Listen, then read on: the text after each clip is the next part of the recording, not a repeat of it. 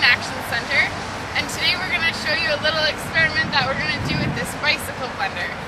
At Green Action Center we like to do things a little bit differently, so instead of talking about sustainable food and energy and transportation, we're going to get on the bike and ride.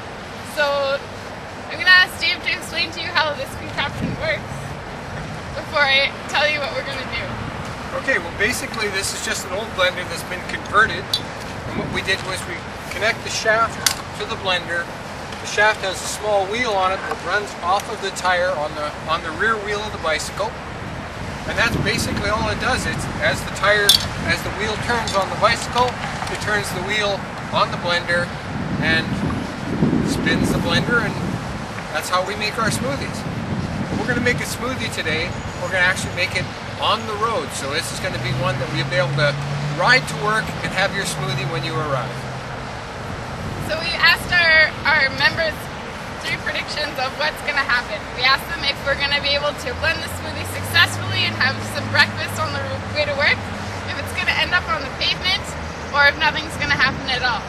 So I'm going to load up the blender with some juice, and we've got some banana and some ice in there, and then Dave's going to strap it down with some bungee cords and ride through traffic and make some car drivers jealous. Hey Dave. We're ready to go. So we'll meet you at Main Street. Alright, I'm off. Have fun.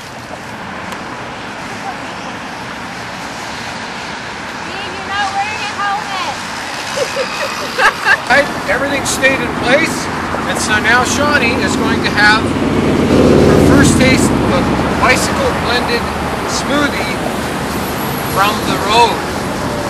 I guess that's the benefit of biking to work with a smoothie, is you can share your breakfast.